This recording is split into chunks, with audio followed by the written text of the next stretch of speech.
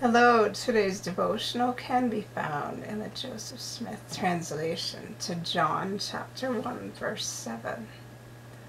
The same came into the world for a witness, to bear witness of the light, to bear record of the gospel through the Son, unto all that through him men might believe. Okay, so John the Baptist was the forerunner for Jesus Christ. He taught people, he baptized them, he baptized Christ. God sometimes sends people before us to be forerunners for us in the work we will have to do. We may not meet these forerunners, but we will know of their legacy if we actually choose to open our eyes and our hearts and our ears and listen and learn and look. We should not be ashamed that people came before us to pave the way for the work that we are meant to do for the Lord. We should not be scared to witness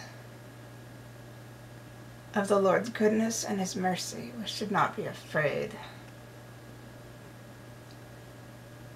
to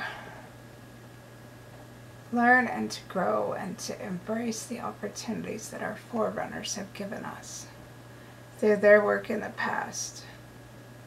We know very little about sacrifice compared to the people of yesterday,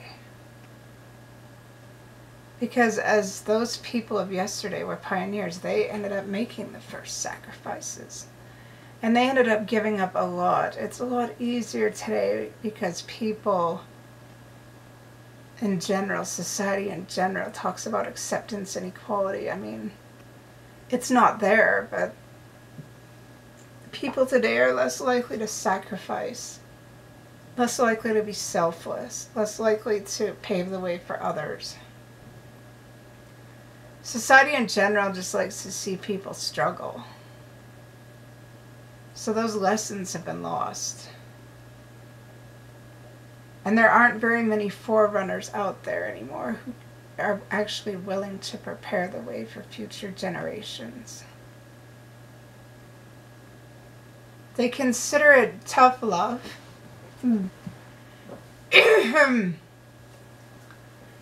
to let people figure out things on their own, but, future generations need good examples, just like we needed the good example of our forefathers. We should not be afraid to want to prepare the way for future generations as the way has been prepared for us. We shouldn't be so into ourselves that we forget about those around us. Christ performed the atonement so that we could look outside ourselves and our sins, so we can actually thank him for the atonement by doing our best to do just that. By looking outside of ourselves and our sins. We should not be ashamed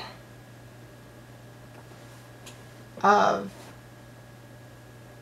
bearing a witness of all that is good by doing good ourselves, because there are so many that can benefit from our example just as we benefited from the examples of those who came before us.